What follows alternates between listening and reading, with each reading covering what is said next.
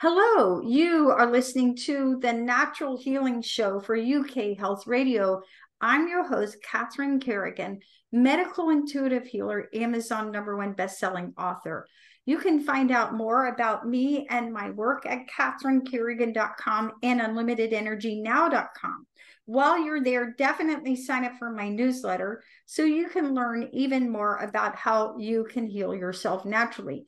Now, the Natural Healing Show for UK Health Radio, we've got 46,000 global listeners all over the world. Wherever you can listen to podcasts, you're going to find UK Health Radio. Now, our guest today is Atul Mehra. Atul Mehra is the author of the wonderful new book, The Need for Disease. If you create your disease, you can heal it too. You can find out more about Atul Mehra and his wonderful work at his website, atulmehra.com. Welcome, Atul Mehra. Thank you, Catherine, for this wonderful invitation. I think it's the second time we are meeting. It was an amazing time I had with you. And once again, so grateful for your invitation. Yes. And if you haven't already listened to my previous interview with Atul Mehra, I strongly recommend that you go back and listen, because he talked about how our psychological problems actually originate in the womb. And that was your first book, correct? Yeah, The Unseen Wisdom of the Unborn. And it's also international Amazon bestseller.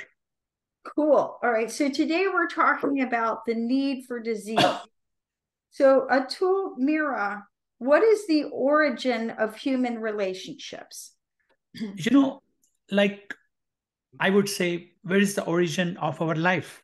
That is in mother's womb. So once we are conceived, that process, not even conceived, even the sperm is carrying that information. And if it is an accepted child, because sperm has that consciousness, then I attract more acceptance in my life. And same way, if I get that acceptance from ovum, which is mother, then I'm an accepted child, then I have a purpose, I'm accepted, and that is one of the best emotions. So I'm going to accept lots of problems, lots of things in my life as they are. Means I'm not going to say, I will have special relationships to be with others, to love others, to accept others, to work in a harmony with others, because I got that harmony, that love from my parents, which is the base for my introduction to the world through my parents and their sentiments, their relationship with me, reflects my relationships later in my life with other people, because first they are parents, then there are substitute of parents, which are others. So if I have a good relationship with my parents, which starts in mother's womb, if I got that acceptance, then I will create good kind of relationships throughout my life. Now, your new book, your second book, Atul Mehra, is called The Need for Disease. Yeah. And I'm a medical intuitive healer. People come to me because they have symptoms. Something feels uncomfortable. They want to know, why do I have this symptom and how do I get rid of it? I just want to feel good. In your view, Atul Mehra, what is a symptom? So symptom is who creates a symptom. People say you don't buy your symptoms from supermarket. You don't go to supermarket and say, oh, sir, we are selling our anxiety. Would you like to buy it? You don't do that. You create your symptom. You don't buy your disease from someone. You don't get as a gift. So if you are creating, there has to be a reason. Because symptom is something logical. This is the wisdom of the body to find and create a perfect symptom. Symptom is when something is not going correctly inside you. Let us say you moved your hand a lot and now you're feeling pain.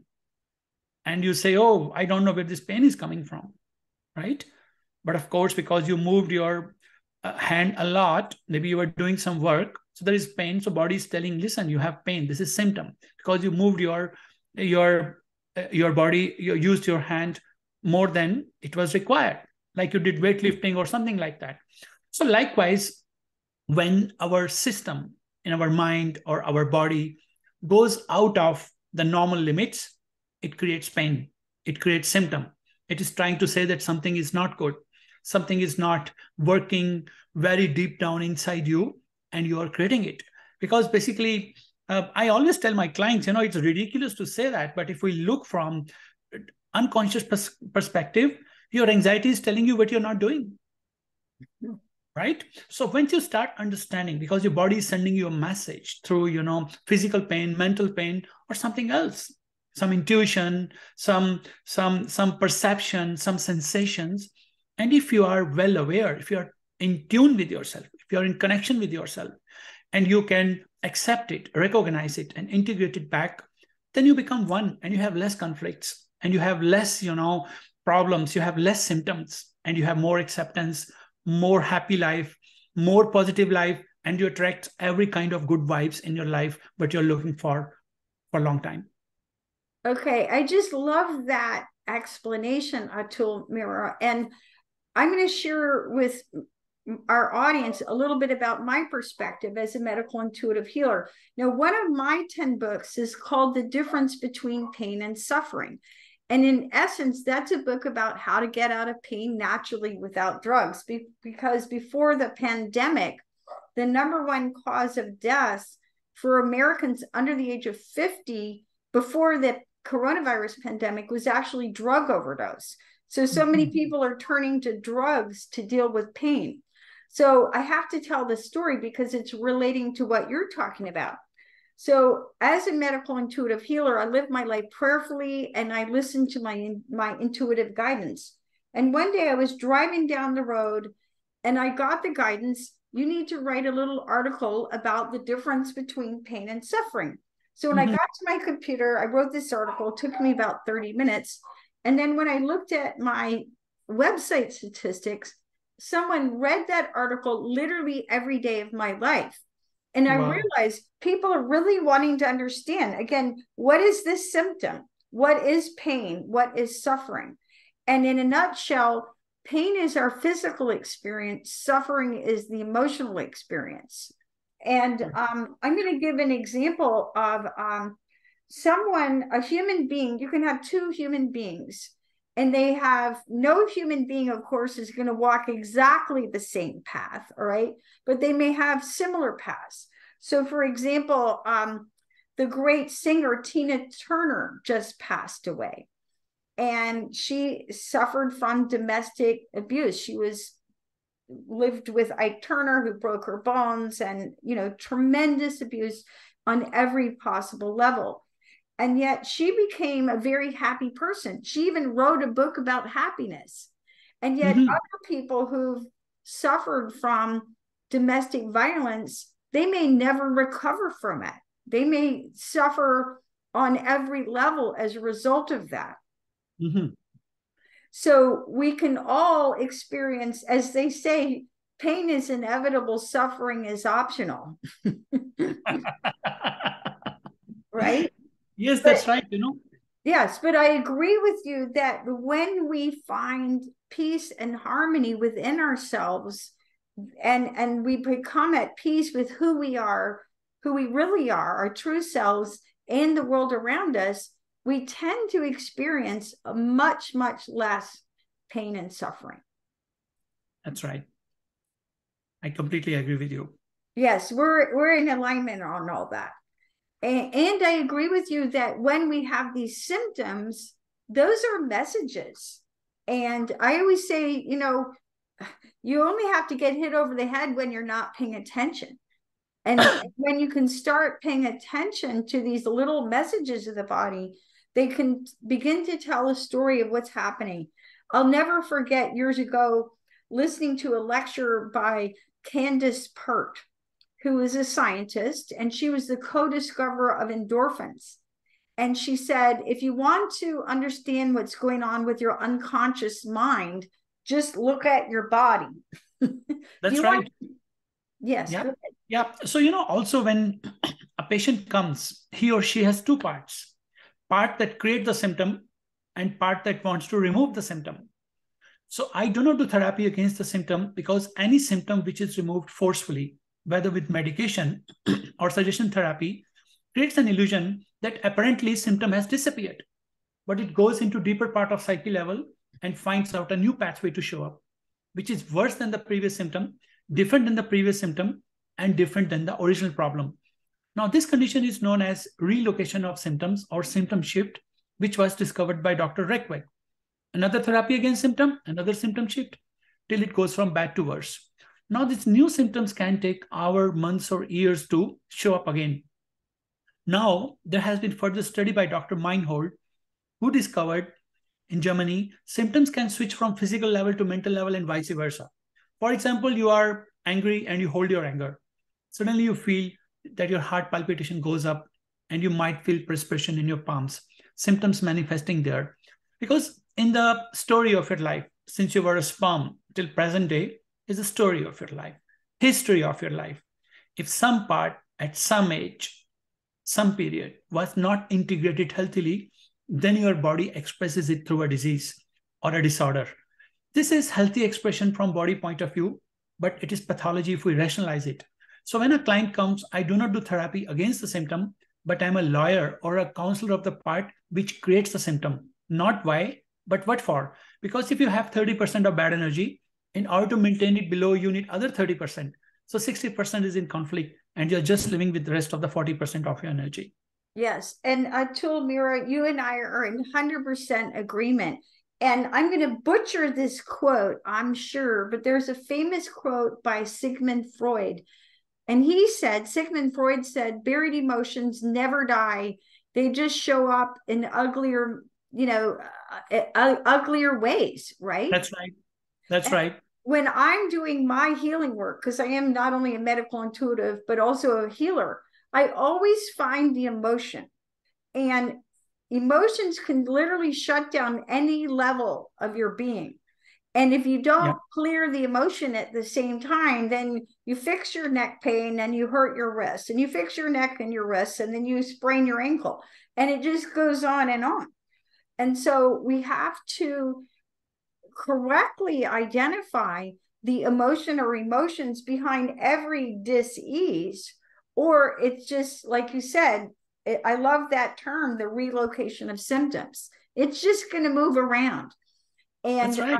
A good visual of this, if anyone had ever seen, there's an old movie by Mel Brooks called Young Frankenstein. And in the movie, there was a character that had a hump. And one time you'd look at him and the hump would be on the right shoulder, and another time it would be on the left shoulder. And it's like, wait a minute. So when you, as a human, so going back to our audience, because we've all experienced this. So when your symptoms are relocating, then that's sort of proof positive that you haven't actually gotten to the emotional root of what's been bothering you. That's right. Absolutely. And that's why everything starts in mother's womb. All the relationship starts there. Everything starts there. That's the seed. How the seed is conceived, it becomes, the seed is of good quality or it is of bad quality. I mean, there is no, that will be pathological to say good quality or bad quality. But I mean to say that how that seed got experience from parents, the acceptance or rejection, and based off that, he will grow and manifest his essence in this world. Yes. And again, if you haven't read Atul Mehra's first book, so give everyone the name of your first book again. The Unseen Wisdom of the Unborn. The Unseen Wisdom of the Unborn. So if you haven't read his first book or actually listened to our first interview, it's really worth listening to and reading, because again, the problems that you are having right now, no matter what age you are, I'm 64, whatever, if I haven't resolved those early childhood issues, it's going to manifest on every level in my being now. And I highly recommend reading that. And really, to me, as a medical intuitive healer, it's about embracing your life. Okay. It's about it. accepting the gift of your life. Mm-hmm. And when you realize that it's a gift and a privilege to be fully alive. I wrote about this in my book, Reading the Soul, because so many people have issues with their birth parents. Mm-hmm. Yes. Yeah. Yes. Right. That's right. Yeah. And another piece of wisdom, Einstein somewhat recognized as kind of a smart guy. He said, the most important question is whether or not you consider the universe to be a friendly place. So when you realize that it's all good, it's all here for your benefit, and that you're given this gift of your body here in this lifetime, you can have a whole different perspective. Yeah, you made me remember. I know if Carl Jung was alive, we would be very good friends. And I love one of his quotes where he says, until unless you make your unconscious conscious, that will direct your life, and you will call it fate. Yes, it brings me to my next question. How can making our unconscious conscious help us overcome disease? It's a very interesting question because that more than 99% of our life we live unconsciously. We are always in the past or in the future. We are never now and here. So when we perceive this present moment with 5 senses, it's already part of past. So our thoughts take us to our past, imagination to future. If I remove your imagination, if I remove your past, your thoughts, you have no past, no future, but you're obliged to live now and here, which is the objective of life. All the religion, all the courses, all the therapies are insisting on to live now and here, which is at the same time most difficult task, right? That is why we live in this life. So unconscious part is what is doing everything. All your thoughts, what is happening. It looks like that you have a free will, but there's no such free will. If we go, whatever the first impressions you had in your life, they are controlling your present life. Now, making unconscious conscious helps you to understand more about yourself. You understand what for. You get all the answers. You might be having all the answers there, but maybe rational mind can be blind or impotent, but unconscious mind sees it correctly. For example, there is a story. So there is this lady who goes to church for confession. It's pathological, but this is what it is. And she says, Father, my husband loves me no more. Said, why, my daughter? What's happening? He said, I feel that he doesn't love me anymore. So he says, okay, you should pray to God, and God is going to fill his heart with love. Father, you don't understand. Since last 6 months, I'm going every day to church. I'm, filling up. I'm, lighting the candle. I'm praying. I'm giving food to poor people, bringing garlands and other things. I'm doing everything possible, which I know in my all life, which I have done, which I have learned. But he is not listening to me. So now the priest gets a little bit nervous. He says, how do you know he doesn't love you? He says, because he has stopped hitting me. So now this is pathology, we know. But now let us go to the unconscious mind. So research shows in houses where parents do not love their kids, hug their kids, kids create the situation where mom or dad gets angry and they hit them. And through that hitting, they are fulfilling that basic need of a touch. Pathological, but nevertheless the need for unconscious mind. So many skin cancers has been cured just by caressing people. Touch is very important. And the touch, because of the mother's touch in the first 6 months, just to get that mother's touch, if the touch is not there, the child can create addictions, which is the absence of mother.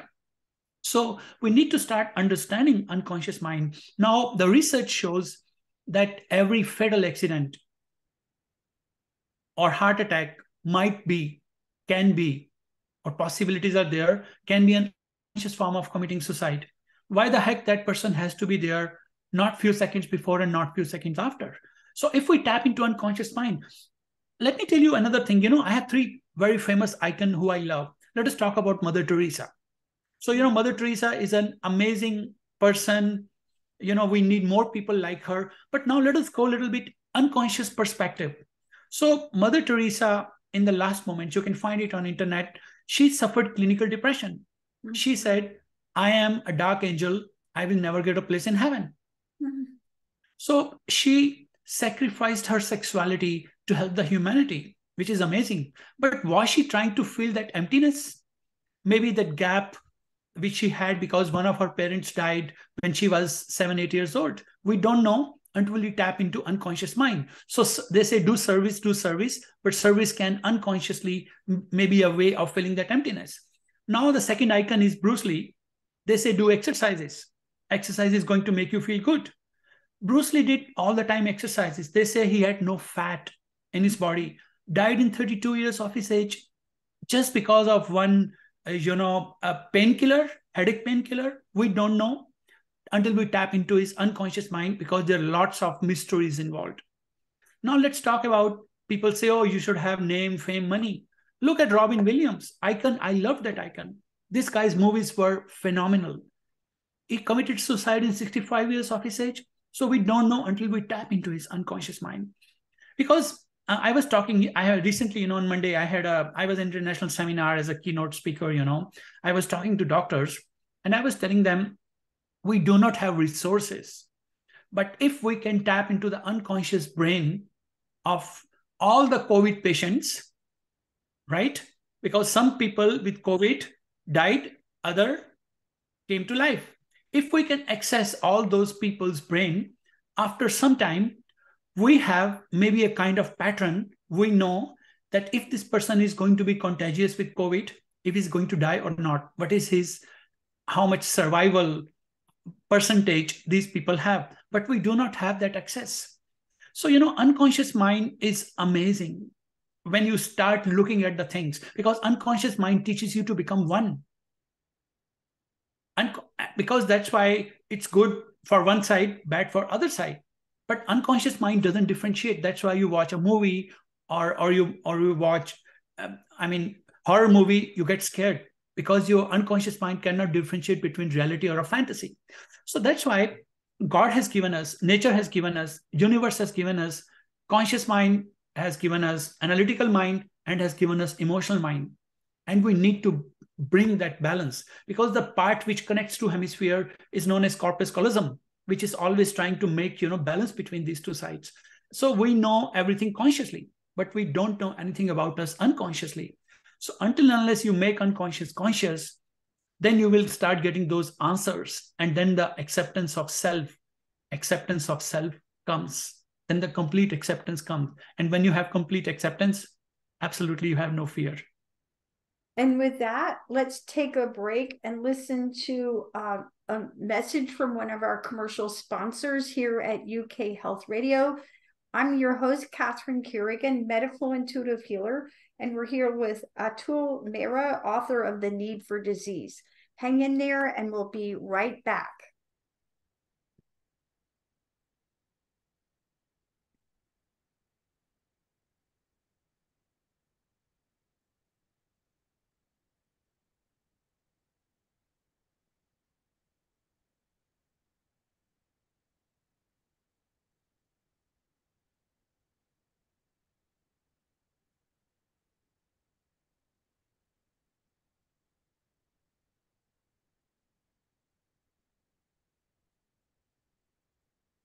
So Atul Mehra, I'm a medical intuitive healer.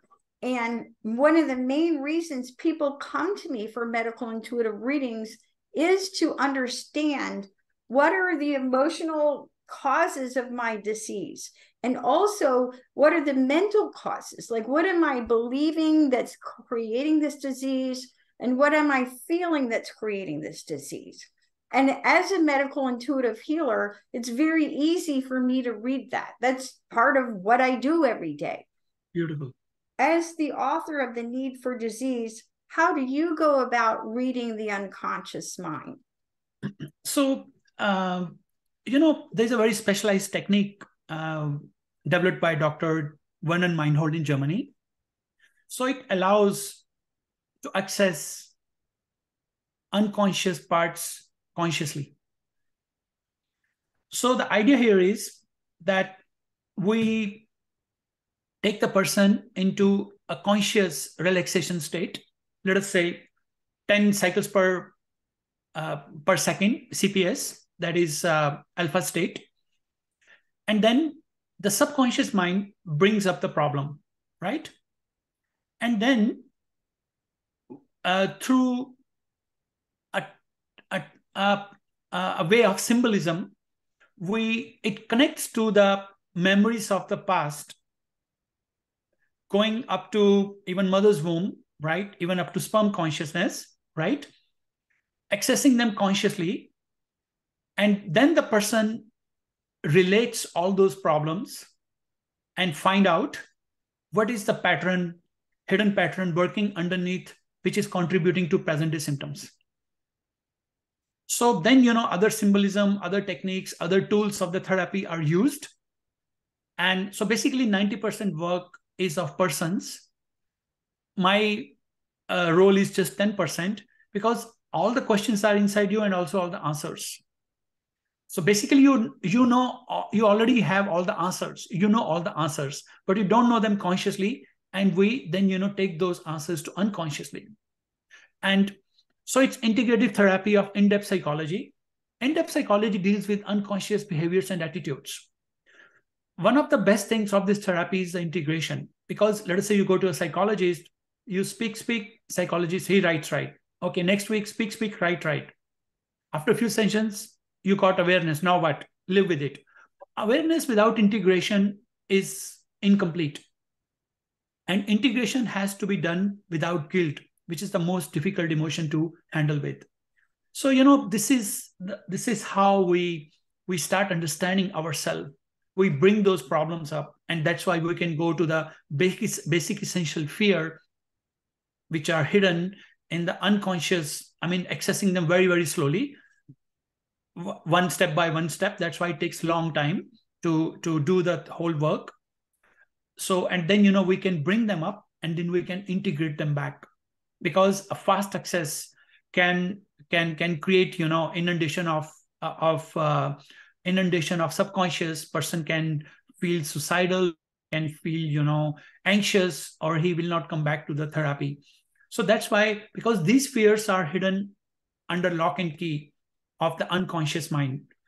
And research shows it's easy and safe to create a disease, a cancer or terminal disease or some other disease, than to confront, bring up these shut off memories. So that's why it has to be done very slowly, very slowly. So Dr. Meinhold created, this process, and one of my clients cured a tumor with this therapeutic process, and base was in mother's womb.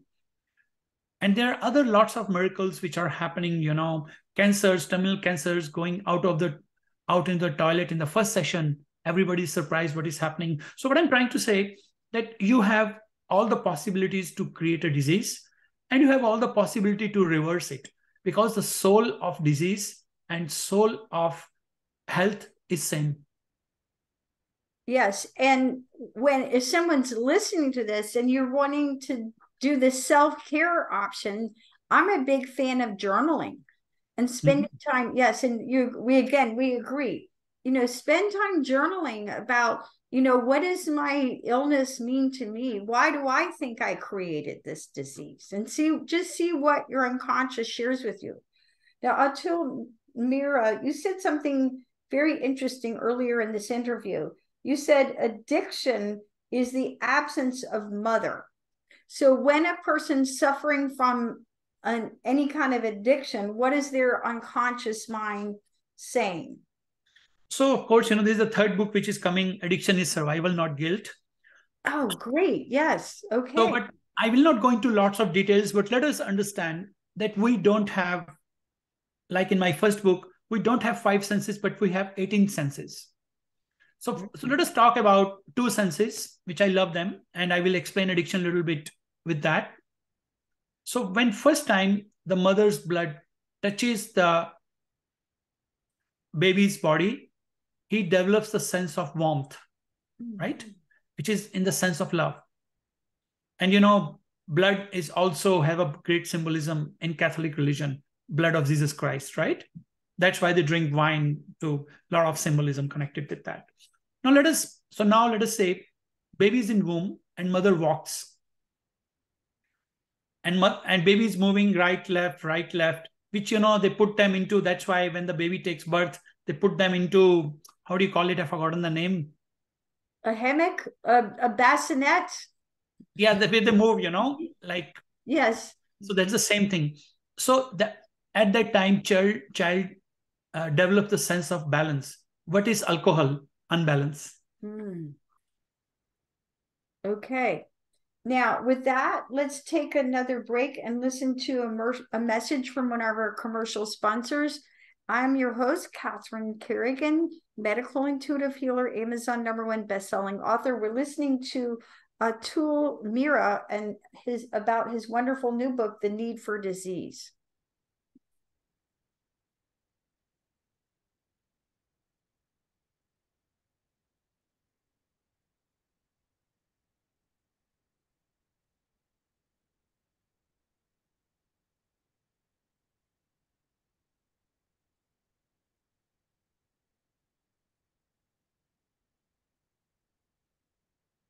So Atul Mehra, if you look at the big picture, and this is a big philosophical question, if you think about how human beings were created, we could go through life without any disease. I guess that's possible. I don't know anybody who's never had disease. Why do you think that human beings need for disease? Your book is called The Need for Disease. What is the need for disease? So for that, we have to understand the concept. I don't know, I should go into a scientific concept, or I can go into energetic or spiritual concept also. So for that, since you are intuitive healer, and I think if we don't speak of all those things, then it will not worth it. So now, for example, let us say I have many clients who consciously access the memories when they are in a spirit form, in a soul form, and they are seeing their parents making love. But they're not interested in that. They're just waiting for sperm to fertilize the egg, and they can take, birth into that body, right? Now, let us say sperm is moving. So sperm has very first at the beginning. That conscious sperms already knows before starting his journey, when he gets the conscious, that he's the only one who will arrive there. It's not that who one reaches first. It's there in my book, right? So let us say father doesn't want to have a baby. And now the sperm feels that fear that I am not father. If the sperm, he's carrying the information, fear of the father, which in other words is an unwanted child, right? And if the same information is coming from the mother's ovum, then he's an unwanted child, or he can be unwanted child both sides, or he can be unwanted child from one side. It means there is a lack of unconditional love. So where there is a lack of unconditional love from father's side or mother's side, it is not there. There can be anything. Yes. And I believe reading research, by the time of human beings in their mid-30s, if they can self-report that they were loved by both of their parents, they're pretty healthy. If they self-report, well, one parent loved me, but the other one didn't, then they're going to be dealing with some health issues by their mid-30s. But when they self-report by their mid-30s that neither parent really loved them, then these people are extremely unhealthy, according to scientific research. That is why then they need to come to me. Yeah, then they need disease, right? Absolutely. Because, it's from unconscious perspective, one of the best thing can happen to you is anxiety. Your body is telling you what you're not doing. When I had in my whole life therapy process, in order to get my license in this therapeutic process, I felt what my father felt when I was in mother's womb, that I was a wanted child. I felt my mother wanted me, but at the same time, she has some anxiety. So I connected with that anxiety, and I carried that anxiety for a long time in my life. And every time I wanted to, unconsciously, I wanted to connect with my mother, I created situation where I needed to feel the same kind of anxiety, because that was my unconscious way of connecting with mother. At the same time, it it it it worked as a pseudo security or false security for me. So that's why, we have clients who are borderline personality. Psychiatrists are scared to deal with them, because the more chaos they have, more secure they feel, because that's why they call them dysfunctional families, because they cannot, for them, fighting chaos is the natural form. I have a very interesting case. I have this client who had some hearing problems, right? So he has done all the checkups, everything is all right. So we did some sessions. He goes to mother's womb, and he sees that his parents fought a lot with insults, shouting, and he didn't want to hear this. So he created a temporary deafness in his ears, because he didn't want to listen to them, which continued even in adult age. And it was resolved when, he found out, and went back to his natural hearing. You know what I mean? So these kind of things, because we create, there is a purpose, there is something happening underneath which we don't know, because all of our emotions are happening on an unconscious level. All these decisions are being taken on an unconscious level, because these parts it's like a first language, the language you learn, the language you speak. The first impressions are so important. They did a research. So they picked up a little cat, the little, how do you call them? Kitten.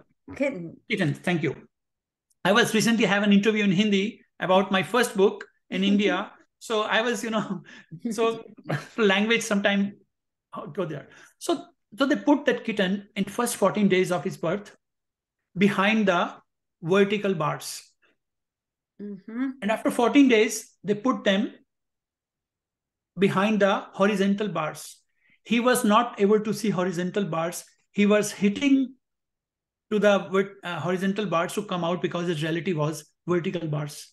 So whatever you learn, you heard, you felt, you listen, got embedded in your subconscious mind, and you're in first 3 or first 5 years of your age from mother's womb. And all the things you experience based on those experiences. Now, Atul Mehra, what is transference and what is countertransference? This is the phenomena which I loved. I call them unconscious hooks. So let us see an example. So here is a mother, here is a son. Son suffers from severe breathing problem. If he doesn't breathe well, he can die. Now, every time he's going through it, mom is 5, 8, 10 kilometers away, feels that something is wrong with my son. And she calls the maid and she confirms, yes, your son is going through it. How do you know? And she tells her what precaution he needs. One point of view. Now, on the other end, son feels mother has anxiety that he's not breathing well. So he connects with mother beyond time and limit and create those situations where he can die, because he knows every time he goes through it, he gets mother's attention. So we don't know who is the initiator, who is the receiver. It happens simultaneously beyond time and limit. So this phenomena is known as transfer and countertransference. But I call them unconscious hooks. For example, daughter is scared to go out of the house.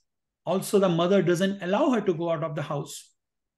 Nobody is responsible. There is transfer and countertransference. So basically, transfer and countertransference word is used, the relationship between therapist and the patient. But it is not there in the relationship of therapist and patient. It is everywhere in all areas of our life. I would say more than 99% of our relationships are nothing but transfer and countertransference. For example, let us take another example. One of my favorite movie is Star Wars. So we have Prince Leia, which is Carrie Fisher. She died, right? And her mother said, I cannot live without my daughter. 2 days later, she had stroke and she died too. A very good example of transfer and countertransference, because both are vibrating on the same level. And she was buried together after a few days. So all these phenomena, so until and unless we, that's why husband and wife, like, they both do arguments. Mm-hmm. So basically they are doing regression to their 4 years of their age, where their parents didn't listen to what they were saying. So they try to yell to just to be heard. So that's why it become a heated argument, but no discussion. So, these are the all unconscious responses, unconscious things we have created. What happened? Basically, we grew up biologically, but we got frozen in those parts. And so what is, Atul Mehra, what is unconscious resistance? So unconscious resistance refers to the obstacles presented by the patient to oppose the therapy process. So they are unconscious because they come from very deep psychological layers, and the conscious mind seeks rational explanations for them. So now, the symptom of a particular disease are anchored in the patient himself. And he's also unconsciously preserving his illness with these parts of his unconscious mind, because his disease somehow creates a form to his hidden conflicts. At the same time, it serves as a protection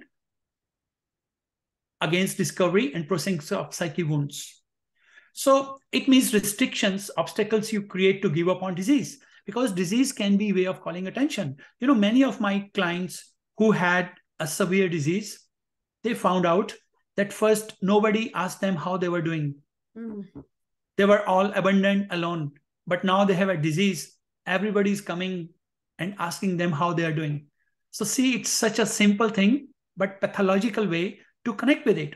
For example, let us say I have someone who says, I reject my father and my father rejects me. So I tell her, you connect with your father through rejection. Beneath rejection, there is love. So even, love is either, if it is not expressed healthily, then it is expressed unhealthily. And, I have remembered this beautiful story about Freud. So Freud was very spiritual, but even he didn't know that he was so spiritual. So in the last days of his life, he writes a beautiful letter to his friend, and he says that we have used all the techniques, all the methods, all psychoanalysis, all, whatever is possible. And we have come to the conclusion that beneath each and everything, what really cures is love. Amen to that.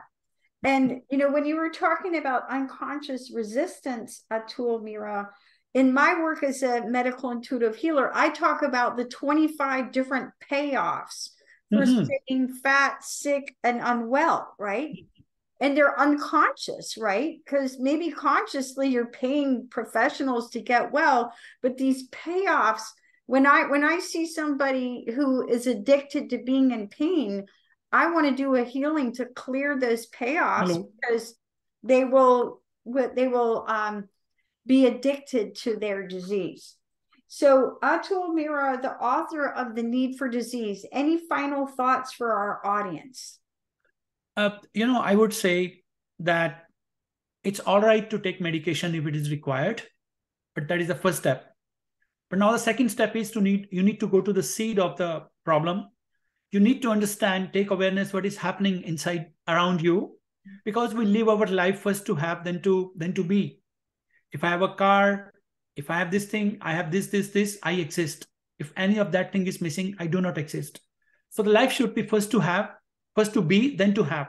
If I exist, God exists.